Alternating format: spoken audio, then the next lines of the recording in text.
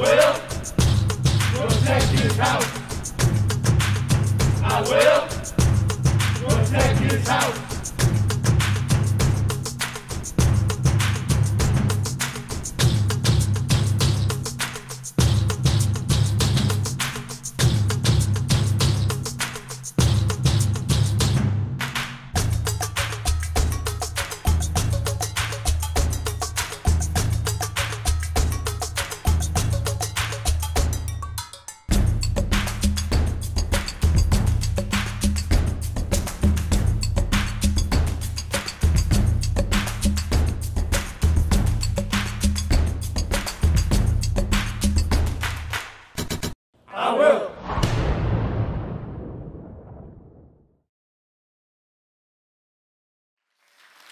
Good morning, everybody. How's everybody doing?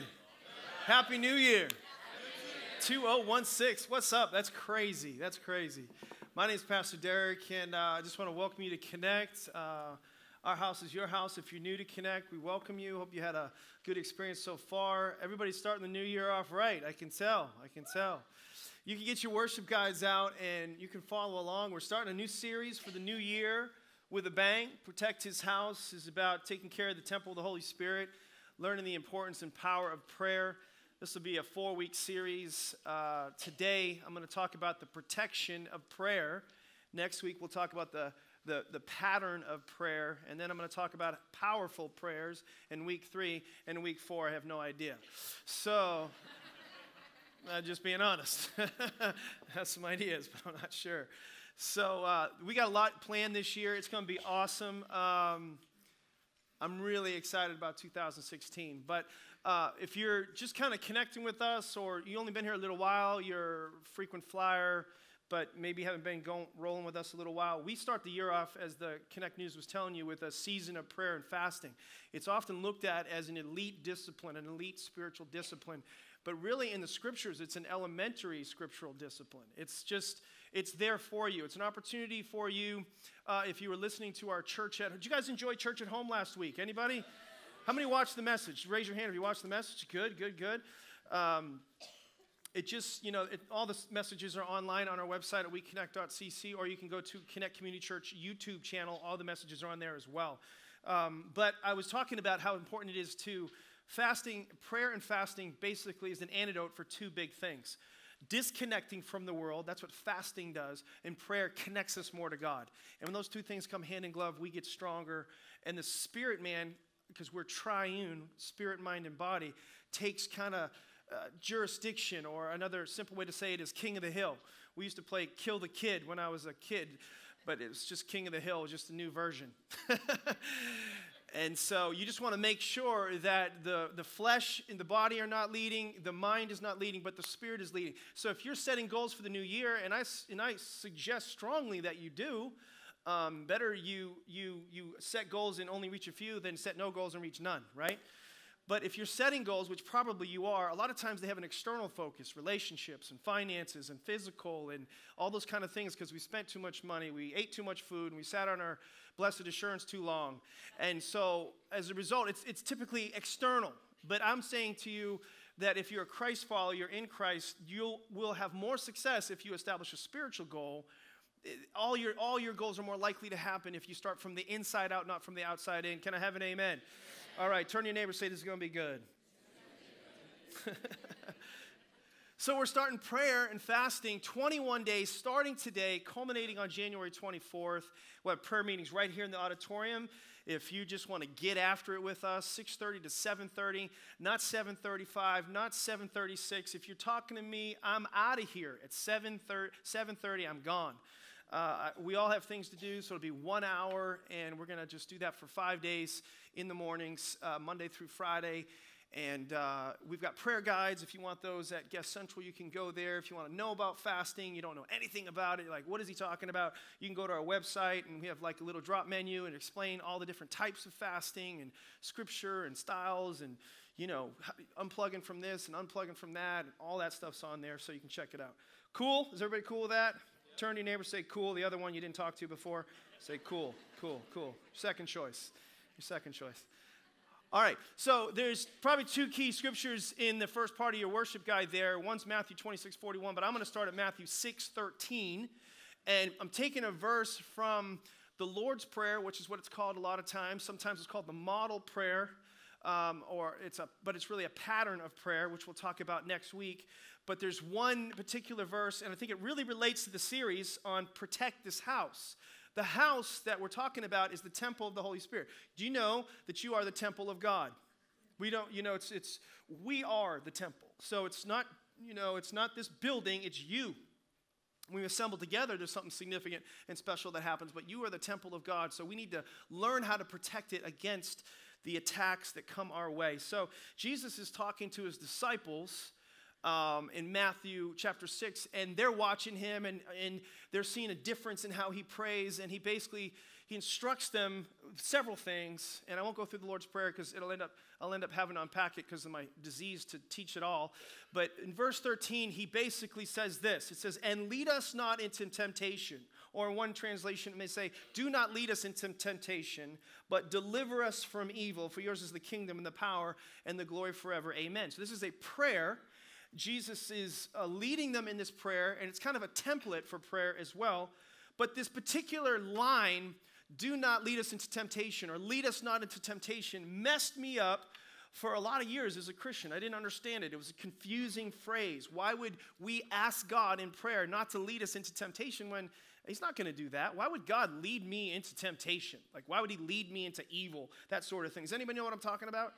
All right, so let's when you come to Connect, we just kind of deal with stuff that, like, questions, and we're going to do a whole series after this called, like Q&A, or frequently asked questions, and we'll survey you pretty soon about that to see what you want to talk about, and we'll build a series around that. But I want to unpack this phrase because it's misinterpreted, and it creates misinformation, and it creates misapplication as a result. We don't understand it, and sometimes we get in trouble because of it. So I'm going to give you 4 points. I'm not going to fill in the blanks right now, but here's kind of what the 4 points are. God can't do certain things, all right? That's one point. The other one is God won't do certain things because of his character, which we'll come back to.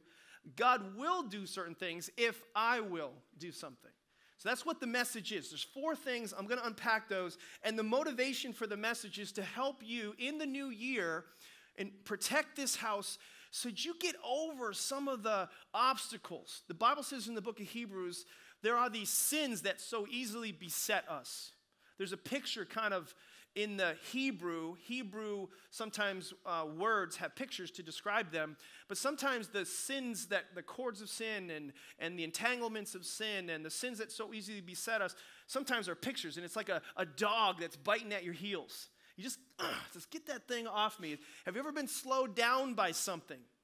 Yes or no? Yes? Have you ever been slow? Like, I'm trying to make progress. I'm trying to get in stride. I'm trying to run faster, further, but I can't. Why? Because these sins get in my way, these chronicities, these iniquities, these patterns and things like that. And a lot of that is because we don't know how to overcome temptation.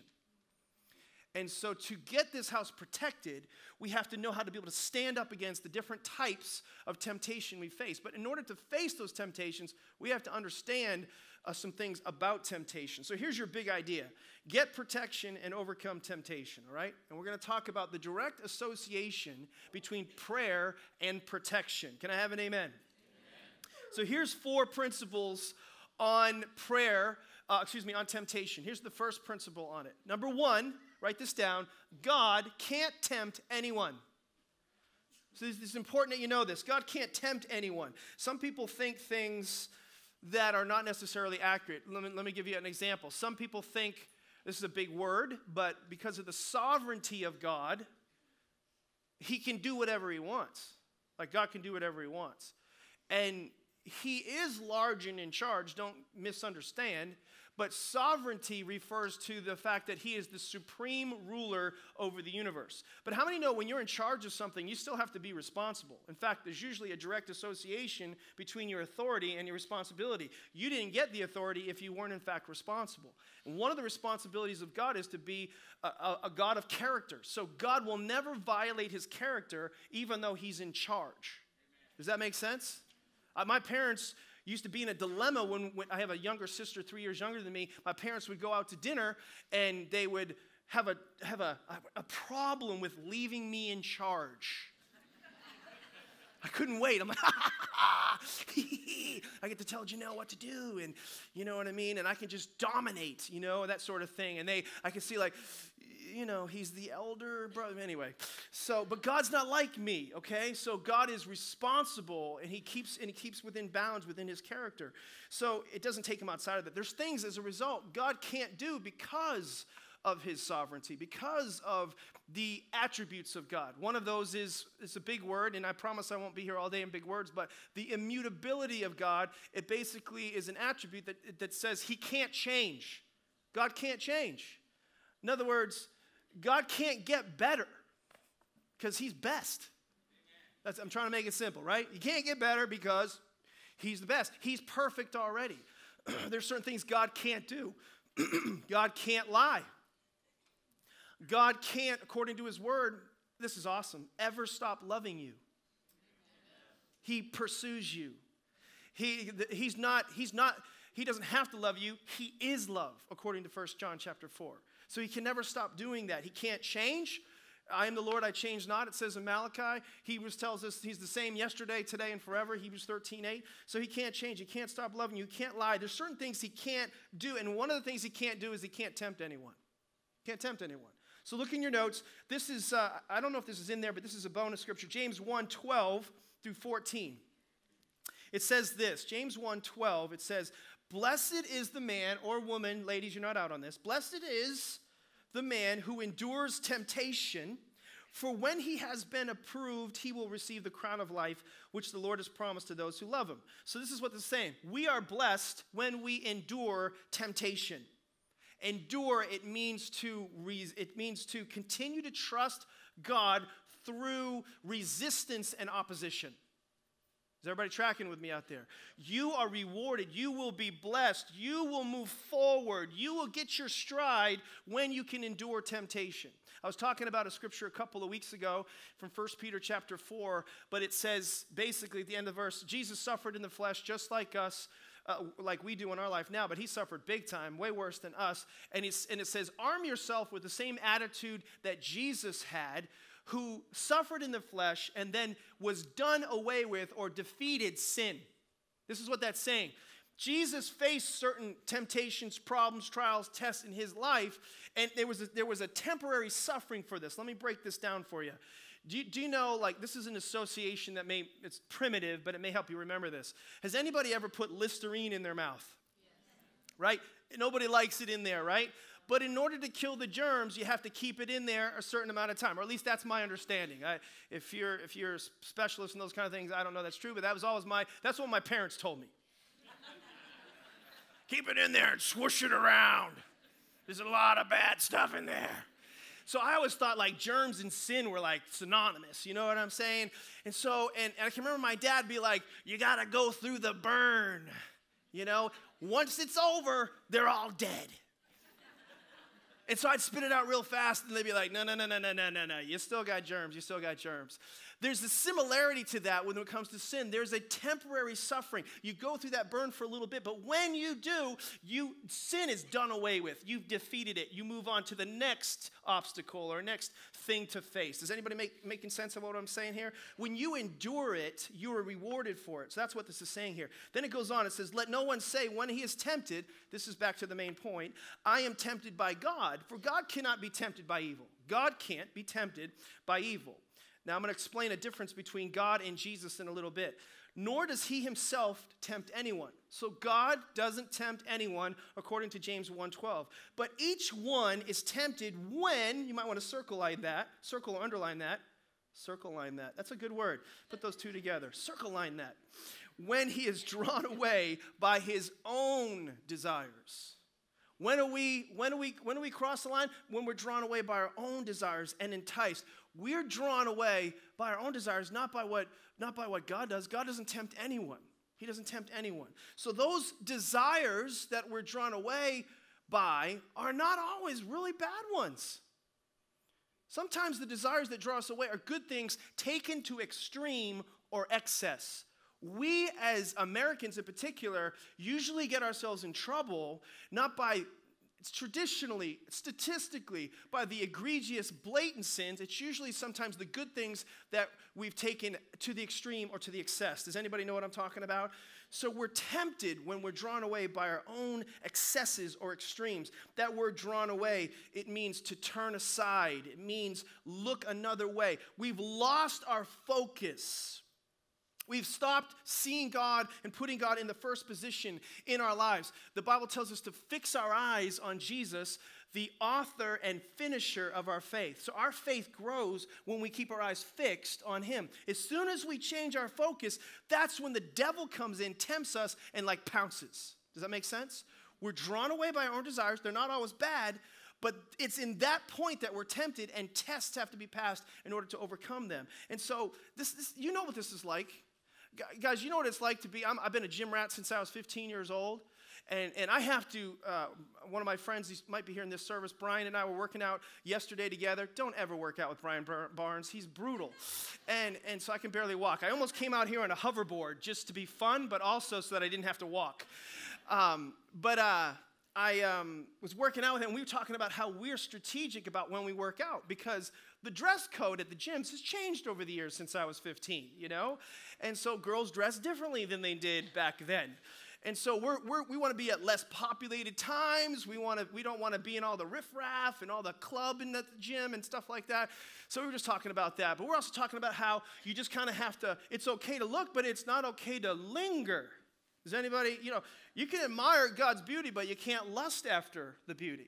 So the linger is what gets you in trouble. It's the same thing. It could be a good thing. I was driving down Cedar Street just the other day. There's a beautiful house. It's covered in Christmas. I mean, when I say covered in Christmas lights, like this guy, wow, you need a life, pal. It's got a radio station you tune into when you drive by. But as I'm looking, though, if you look too long, you can have an accident, right? I mean, so anything that's good too far can become a bad thing. It's okay, Derek, to have a slice of raspberries Entenmann Danish. A slice is okay. But once you start it, the devil comes in and says, polish that baby off. Go for it. You can handle it. You're a big guy. You know this is true. But we lose our focus. Guys, I think this is a generalization, but I think as guys, we like meat, right? Meat, and girls like sweets, right, girls? You like sweets, right? I mean, so, okay, there's a few extremes. Whoever said that's like 49% male and 51% female. Don't get me interacting with the audience. This whole thing will get really crazy. So generally speaking, but what happens is that can be passed on to our kids. So we start raising our kids. And it's funny, I was watching these parents try to assuage and diffuse their upset child. The baby was crying. And the father was upset. And it was embarrassing. And the mother was upset. So the grandparent got in there and said, give me the kid. And she couldn't get the kid to calm down. So then all of a sudden the grandparent sneaks out of the room with the kid, and I'm watching this whole thing, right? And all of a sudden just crying, going crazy, and then all of a sudden whips out a piece of candy. Boom! Baby stops crying on a dime. Magic. Why? Change of focus. Change of focus. Is everybody tracking with me? And that's when we begin to change our focus. In those situations, that's when Satan comes in. That's when the enemy comes in. He tempts us when we are drawn away by our own desires. Look in your notes, Matthew 4, this is what it says, supporting what we said so far. Now, when the tempter came to him, notice in the context, Jesus was fasting. So the tempter comes when you're getting ready to grow and move forward. Church, listen to me. It's the new year. You're establishing new goals. You want to be in church. You want to be getting in his word. You want to be growing. You want to deal with some things in your life. That's when the tempter is going to come. Because that's when he came to Jesus. And Jesus, if he wasn't off the hook, he won't be either on this. And it says, Satan tempted him. If you're the Son of God, command these stones to become bread. So he'll appeal to certain appetites. It could be good. Bread's not a bad thing. Okay, but sometimes it can be an obstacle in our lives if we take it too far or we take it at the wrong time. 1 Thessalonians 3:5 says, for this reason, when I could stand it no longer, I sent out to find out about your faith. Paul's saying this, and I was afraid that in some way the tempter, had tempted you, and that our labors might have been in vain. So Satan comes in when we're trying to do something good, move forward, grow. Satan comes in and tries to manipulate circumstances, manipulate perceptions, manipulate good things, and get us to take good things to extremes or to excesses. Anything good taken too far can be bad for you. And that's why we need, as Christ followers, to exercise what Galatians says in chapter 5, the fruit of the Spirit. Not the fruits, the fruit of the Spirit. The fruit of the Spirit has 9 expressions. One of those is self-control. If there's a fruit of the Spirit you should desire to apply to your life, in particular in a new year, in a new season, is self-control or temperance. And interestingly enough, if you look up temperance in a dictionary, it references more physical appetites like drinking and eating and things like that, because God knows that a lot of times it's the external that's interrupting our spiritual connection with God. And that's why we fast, to be able to put those, mortify the deeds of the flesh, crucify those sinful desires and those passions that take their extremes and take us over. A lot of times we can't connect with God, even pray, because our body is just ruling the roost. Does anybody know what I mean? Or is it just me? I guess it's just me. Nobody else knows what I'm talking about. But I find that where I come into kind of friction in my own life and spiritual growth and things like that is, it's not so much the blatant things. I'm not saying that I'm not judging anybody else that can have these issues, but it's not like the extreme sins. It's usually the good things that keep me from the best things. Usually. Like I have to be recalibrating my schedule and managing my priorities to make sure that I'm not just prioritizing my schedule, but I'm scheduling my priorities. Because if there's something that gets me off track, especially when I'm trying to establish a godly trajectory for my life, it's when I remove myself from God for any length of time. As a result, now I'm disconnecting from my wife and not being at the same level of intimacy with her. Then it becomes my family. Then it becomes key relationships. Then it becomes passions and hobbies that are good and healthy for me and keep me where I need to be. Does anybody know what I'm talking about? And before you know it, it's because I'm out there saving the world, trying to help everybody else in my own strength, in my own wisdom, in my own energy. And as a result, I can get in big time trouble. So you got to realize that sometimes the good is the enemy of the best in your life. And if you don't pay attention to that, you can get yourself in a lot of trouble. I'm taking this just a step further. A lot of times, we give up things thinking they're good things, and so I'm going to sacrifice those, but you end up exchanging those for sometimes negative things. In other words, we need to be doing things that bring life and joy and peace into our lives. There are certain passions and desires that God put there for you and for your benefit. Now, it could be different for you than me. It could be walking and talking with a friend. My mother used to take walks with friends for like 30 years every day. Kept her healthy, kept her mentally healthy, things like that. Could be exercise for you, should be, some level, especially as we get older. It could be reading, it could be golf, it could be fishing. Those things, sometimes we pull those things out of our lives while we're trying, and we're not recreating or recreating ourselves in order to stay healthy. And as a result, when we pull those things out to sometimes do more good things, to get ahead, to overcompensate for something that we're trying to fix, the enemy offers a counterfeit fun, a counterfeit passion, a counterfeit for those desires that you have in your life. And you may want to write this somewhere in the margins, but sin is simply a counterfeit joy. Sin is simply a counterfeit joy. The Bible says in Hebrews 11 that sin has pleasure for a season. It's fleeting. So if you are not intentional about putting things in your life that are bringing peace, joy, right standing, health to your life, then the enemy tempts you with counterfeits at the most inopportune time. And they do bring a level of pleasure, but only for a season, and then it takes more than it can give every single time. And that's how we get in trouble. Number 2, so God won't tempt us. Number 2, God won't mislead us. God can't tempt us, and God won't mislead us. So when we pray, God, lead us not into temptation, but now you're saying God won't mislead us. What does that mean? Well, we have to understand temptation. We have to understand the nuances and the actual translations of those particular words.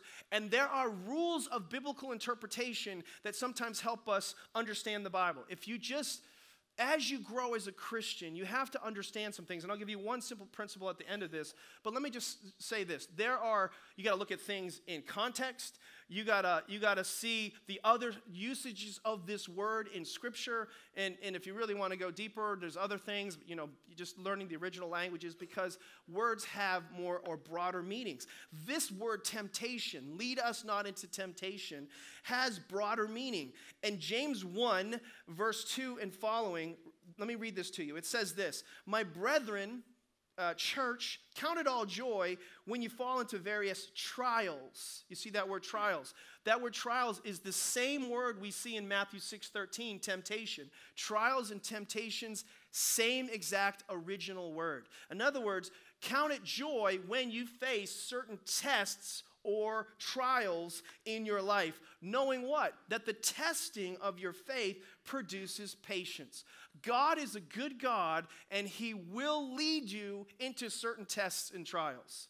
So would God ever lead you in trial or test? The answer is yes, according to James chapter 1. Because, why? Because it develops you. It grows you. That's what James is telling you. So God knows the only way for you to grow, for you to get stronger, is to face certain tests. We know that in life. We know that from certain natural experiences. We know, no pain, no gain. We believe in resistance training when we talk about exercise. It's the same truth when it comes to our spiritual life. Amen? So God wants you to be equipped that when the tempter comes, you are prepared in prayer to face that. But in order to trust your faith, it has to be tested. No faith is trusted if it is never tested. If it's never tested. This is really good preaching. I just want to note that. And there's a few people that agree. But anyway. So Jesus is trying to prepare his disciples in Matthew chapter 6 by what he said, but you have to understand the words that he's using have a deeper or broader meaning. Matthew 4:1, we can clear this up even more. It says, "Then Jesus," this is an example with the Son of God, "was led up by the Spirit into the wilderness." Did Satan lead him into the wilderness? No. God led Jesus into the wilderness. Why did he lead him there? To be tempted by the devil. So God will lead us in order to test us, in order to develop us and grow us. God led his own Son into a time of trial and testing, knowing that the tempter would be there. Why did he do that? He did it for the good of his Son. How do you know that? Let me show you. Luke 4:14 says this. Look in your notes. "Then Jesus returned in the power of the Spirit to Galilee, and news of him went out through all the surrounding region." In other words, after that testing period, he was led by the Spirit into the wilderness. After that, Jesus came back more powerful than before. Is everybody tracking with me on this?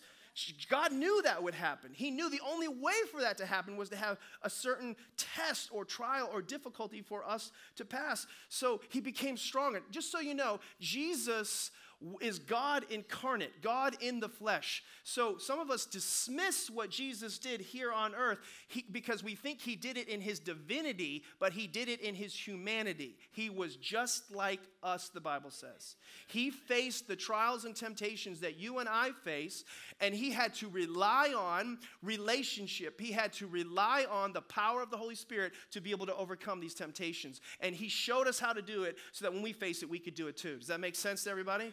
So that's what's going on there. So he did it for the good of his Son, so he'd be more powerful. Why does he do it for us? He does it for our own good as well.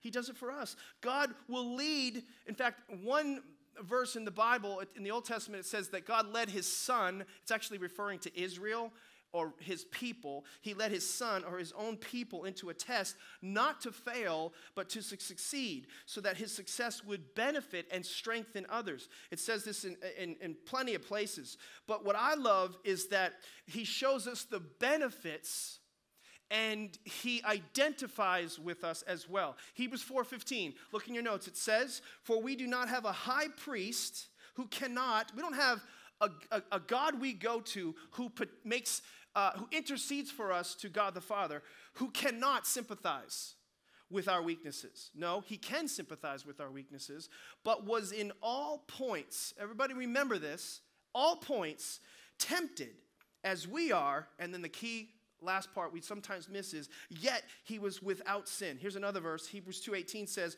for in that he himself, Jesus, has suffered, being tempted, he is able to aid those who are tempted. Because he was tempted, he can help you and me when we're tempted. How many need to overcome a little bit of temptation in your life? Does anybody need help with that? I know I do. So, do you know that Jesus can help you with your temptation? The answer is absolutely. Why? Because he went through it. And last night I was preparing and I got this little, sometimes you just read the word, you get a little bit more, you get a little bit more. And it was just one of these things I was like, oh God, that's so good. It was totally from him. I can't even tell you, I did a lot of digging into this yet. But this is what I heard him say. I don't just empathize with them. I don't do that. I sympathize with them. You don't want me to empathize, son. You want me to sympathize. And I was like, what are you talking about? What are you talking about? See, a lot of times when we're struggling with something, we all have struggles in humanity. We know innately, even though sometimes we've been burnt by people, that we got to get around other people who have been tempted similarly, right? So that's why we have people get to groups and they talk about their problems and they share their issues. In fact, one of the notions that's very common for people in the church is we don't want to listen to somebody who hasn't gone through what we've gone through. I think sometimes identification, this is what that's called, is overrated. What I mean by that is we put our confidence in talking to somebody about something they went through, but they didn't overcome it. That's empathy. Jesus sympathizes with us in our weakness. He went up right to the line, felt the pain of it, but he never crossed it. So when you're, this is what Jesus is like. You're having trouble praying. You made a commitment. You're going to pray for 21 days straight, and you're going to get up early. And the first day you got up, and you're only 10 minutes in, and you wanted to fall asleep. Me too. That's what Jesus is saying. Me too. But let me show you how I continued. Oh, you know what? You were there. You made a commitment. You're going to eat better, and you're not going to put things in the, you're not going to just pray that God changed the molecular structure of the food before it gets to your intestinal tract. And apply your faith. You're facing this bag of Doritos at 11:30 at night, and you wanted to eat the whole thing? Me too. But let me show you how I overcame that temptation. Is anybody tracking with me so far? Oh, you were on the way to church, and you're in the parking lot, and you wanted to kill somebody before you came into worship? Me too. Let me show you how I was nice to them. I had a Christian sticker on my car, and that's how I got over it, because I knew they'd see it. See, Jesus doesn't just, he sympathizes with you, but he never crossed the line. He was tempted in all points as you are, me too, but he never sinned. So there's power not just in the identification. So he doesn't just have authority on the subject of temptation. He has authority over temptation. Oh man, this is so good. Man, I don't know. You're getting what I'm saying. So you need to ask Jesus for help, because he's not going to come. Say you're struggling with lust, you're struggling with pride, lying, you name it. He was tempted in all of those things. Really? Yeah. All of those according to Scripture. But he never crossed the line. He never sinned. So when you go to him, if you go to him, say, Jesus, I'm struggling with this. Can you help me? Yeah, me too. I understand that. I've been there. Then you got to say, God, can you help me? Jesus, can you help me overcome? Yes, I can. How many times are you going to Jesus and asking him to identify? Then you stop there and you don't ask him to help you overcome it. That's what he's there for. Oh, praise the Lord. Check out this next text.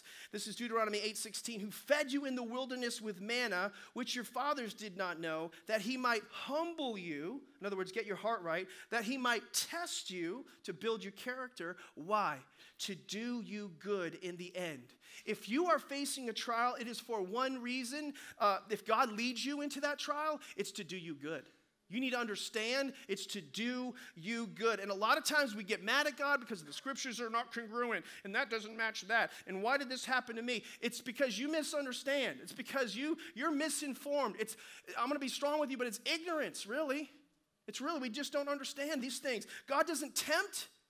He will test us, but whatever he leads us into, it is for your good. Romans 8:28 says he works it all together for good to them that love him. And so sometimes People sometimes say this to me, okay? And this is unqualified, so I'm going to just feed through it, so hopefully it doesn't come out as arrogant. Sometimes people say, PD, you make complicated things simple. You put the cookies on the bottom shelf. And it's because I'm not complicated. And so God makes it simple for me because I'm simple, and then I just make it simple for you, okay? So sometimes people say to me, even my kids can understand. Like sometimes I want them to be up in pictures because even they can understand. It's because I think like a kid, like we're on the same level. Okay? So that's why. All right. So unless you think otherwise. But let me give you a really simple principle about some of the things that cause you problems when you're reading the Bible, like Matthew 6:13 and other things like that get us all tied up in knots, okay? So if you're trying to interpret Scripture, you're trying to understand something, but you don't understand it. Are you guys ready for this? This is a big principle. It's really profound, okay? You might want to write this down.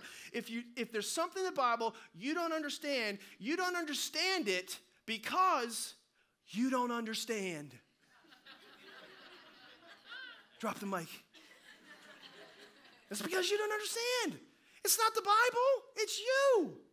That's why the Bible tells us we have to, Romans 12, 1 through 2, we have to renew our mind. We have to not be conformed to the pattern of this world. Pull away from that, plug into this, then you will know, ding, ding, ding, ding, what you need to know. Revelation knowledge, what God's good. Oh, he's a good God. He would never do something bad. He's not tempting me. Pleasing. Oh, this is how you live to serve him. Good, pleasing, and perfect will. Oh, that's the purpose of God for my life. That's what the word is there for us. If you don't understand it, it's because you don't understand. But you'll understand more when you're in relationship with him, which is what we'll talk about next week. But that's why you got to read your Bible.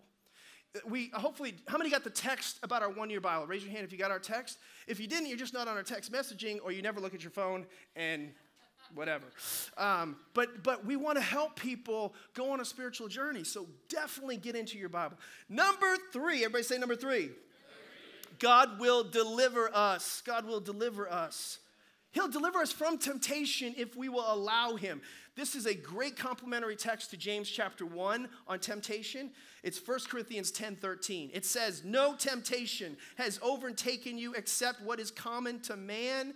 In other words, whatever you've gone through, somebody else has gone through that. Watch what he does, but God is faithful. So when you face a trial, a test, because temptation means the same thing, God is faithful. He will not let you be tempted beyond what you are able to handle.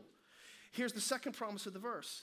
But when you face that trial, but with this temptation, this trial, this test, he will also make the way of escape so that you may be able to bear up under it. So there's 2 huge promises in 1 Corinthians 10:13. There's no trial, test that you're facing that you're not able to face. Well, I don't feel like that. It doesn't matter.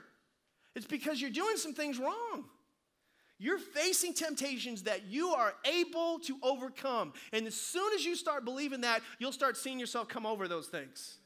The second thing is, every time you are facing a temptation, this is telling you God's going to make a way out, a way of escape for you. So Jesus knows that when you're tempted, the tempter's gonna be there, and he's gonna try to pull you away. That's why he wants you to pray. I was thinking about the MC Hammer song, but I was gonna bust it out. That's why we pray. We got to pray just to make it today. But I won't do that, even though I'm really tempted to do that. But anyway, no, because then it got dance moves, and I just don't want to cause anybody to stumble. But protection begins when we pray every single day to overcome the evil one. That's when it happens. Protection begins. We need to realize God's not tempting me. He may lead me into certain tests. He will deliver me in those tests the last point is pray. If I pray. If you don't pray, you're going to be in trouble, Christians. I'm just telling you. The devil wants to eat you alive.